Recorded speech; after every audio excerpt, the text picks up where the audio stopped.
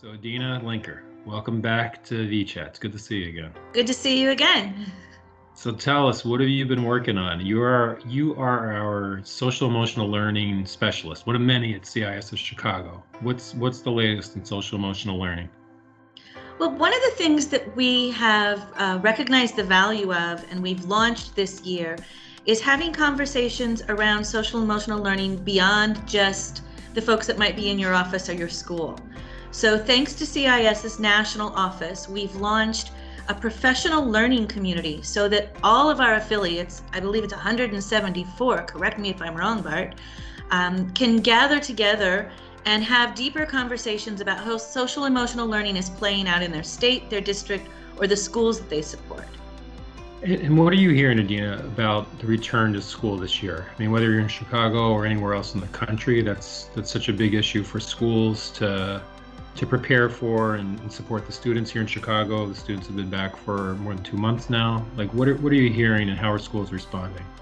Across the board, whether we're talking about the early grades or even into high school, re-engaging in what we thought would be simple as far as social dynamics remains challenging. The isolation that children experienced has shifted the way that they engage with other folks when they come into the classroom, whether it's hesitancy to be in groups, concerns about potentially bringing an exposure home to someone in their extended family, or just not having had the practice of doing some of the things that our social experiences offer us, taking turns, waiting to speak, sharing things. That's especially critical for children in those early grades who didn't have a traditional classroom, or were in preschool and are entering second grade and didn't have the opportunity to practice some of those social development skills in person.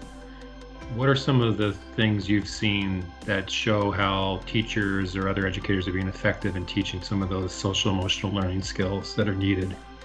Well, those educators and the leadership of their schools that are giving them the time to focus first on relationships and then on reading and arithmetic are really seeing the investment starting to pan off. Spending a few weeks up front or dedicating time for those practices, those rituals daily, is really translating into helping children access that muscle memory from when they were in those types of settings before. And for children where they didn't have that as a normative experience, those early grades I mentioned before, making sure that it has become an explicit part of their school experience. It's no longer a question of how we engage as a group. This is what we do at school, and that's becoming more normalized. What are your aims for the rest of the year through your work? To continue to leverage these rich conversations, allow folks from different communities to educate each other on what's working, to help them validate the struggles that they might be experiencing in different communities, and continuing to invest in the adult SEL space that I'm operating in, because when adults do it and model it amongst each other, children see it. And then they know that this is something that the people in their classrooms and schools are doing themselves, and therefore they're more willing to try that practice